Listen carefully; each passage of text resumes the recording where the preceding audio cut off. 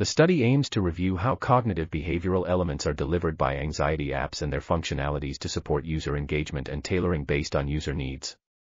The results show that cognitive behavioral apps for anxiety incorporate a variety of functionalities, offer several engagement features, and integrate low-intensity CBT exercises. However, the provision of features to support engagement is highly uneven, and support is provided only for low-intensity CBT treatment. Options for personalization are limited and restricted to goal selection upon beginning use or based on self-monitoring entries.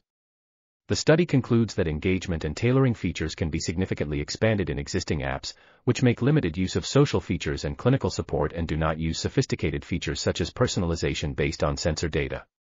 Further research is needed to explore the effectiveness of different types of engagement features and approaches to tailoring therapeutic content. This article was authored by Andreas Balaskas, Stephen M. Schueller, Anna L. Cox, and others. We are RTCLTV, links in the description below.